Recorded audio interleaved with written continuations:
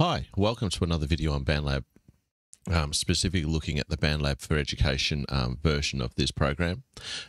Here I've had quite a few questions and messages and the odd email to do with this latency feature where people have a little bit of trouble with it.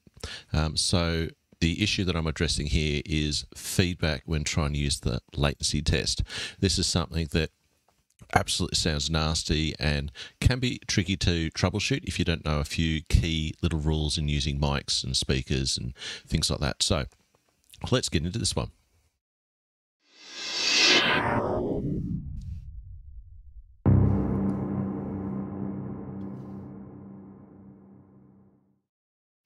Okay, so here we're in the mixer. Okay, so this is a standard place. If you're asking questions about latency tests, you're pretty familiar with most of these things. So if you want to know an in-depth video on how to use the latency test, go check out the link. There should be one nearby popping up. So over here, we've got the latency test. And here we go. So the first issue I find, or one of the two issues, is to do with how you're connecting up your microphone. Okay, in my scenario, I've got a mic going into an interface. So let's go over to my next view. So here I've got my interface here. It's the Behringer 404 HD. I'll have a link for it in the description if you want to go check out getting one. So I've got my microphone plugged into my first channel over here. I've got it turned up.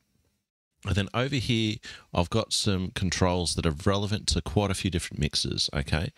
This top one is often called a mix knob. And this mix knob adjusts the volume between the computer as being the source, sound going through the mixer, that comes out to the speakers, or it's the actual interface's direct mic input, or inputs coming straight out the speakers, like a regular mixer would be if you're doing a performance or something like that. Okay, so at the moment I've got my mix knob turned all the way to the right, and it's the sound only coming out of my computer that will be coming through that. And at the moment there's no sounds coming out of my computer as far as this microphone's concerned, the way I've got it set up. But if I was to turn the mix knob the other way, which I'll do now. Okay, so I've got that one there.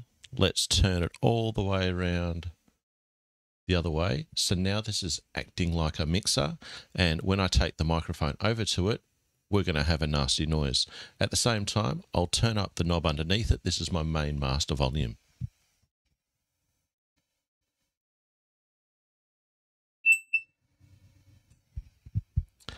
Okay, so we heard a bit of feedback there. So that's probably the worst type of feedback that you can get, that particular sound. So that's where I've got the microphone source going straight into the little mixer, and it's coming straight out of the mixer to my speaker. So it's a direct line straight through, and so it's taking my microphone into the speaker and just looping it over and over and over again.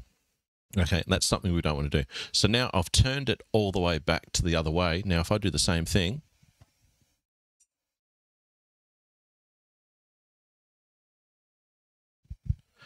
absolutely nothing happened. So I've got it turned over to the computer source at the moment now. And so there's no direct sound as if it was a live mixer.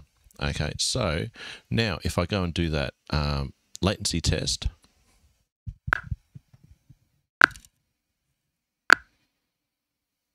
let's try it again.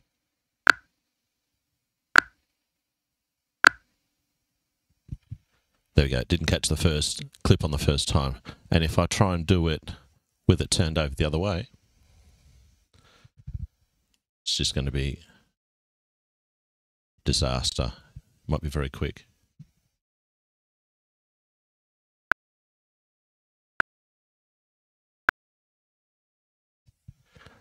Now, why didn't it work? Because I don't have my computer source going out to my speaker on that occasion. So there was no sound happening. If I made a click, which I'll do again, so let's turn it on, put it over near the microphone.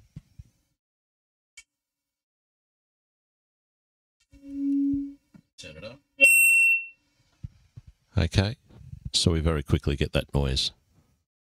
Anyway, moving on. So that's the first one. So watch out if you've got the mix knob turned the right way in getting a feedback loop. So the next one, which I want to go back to the other view, is where you've got the monitoring. Okay, so this monitoring, I've had some people have this on while doing the latency test. You don't want to have this on unless you're wearing headphones. I'm not wearing any headphones, so we're going to have issues. If you are wearing headphones, there shouldn't be a problem. You should be able to complete the latency test while wearing headphones. So now, if I turn this on, and I've got monitoring on, you're now hearing it come through as a delay through my speakers. Okay, so if I now go and put this up against the microphone, or the speaker up against the microphone, we're going to have an issue.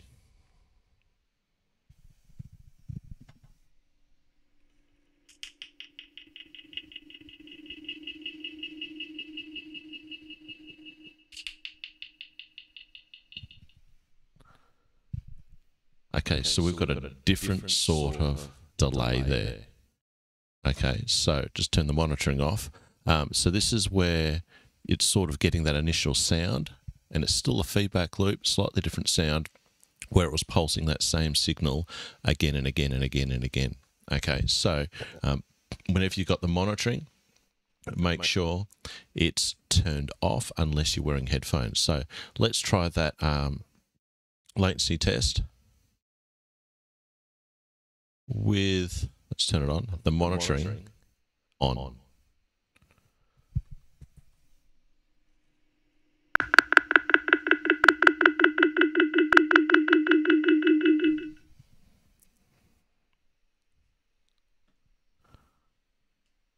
Okay, that was nasty, wasn't it?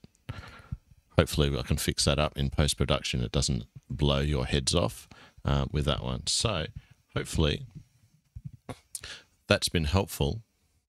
Let's get out of that one. Hopefully that's been helpful in you understanding how to use this latency test to avoid having the feedback. And hopefully I've made it obvious to wear headphones when using the monitoring. And think about what sort of gear and interfaces you're using when connecting up your microphones so that you can be successful with this. In my testing of this one as well, you don't have to use an interface. You can use headphones and those cheap little microphones on like what you use with your telephones. The microphone's on the lead. That works fine with this, and you can do the latency test with that one when you're using your laptop speakers if that's the only microphone you've got. So yeah, hit me up with any other questions. Don't forget to subscribe so you can know about any more videos I happen to do. So thanks for listening.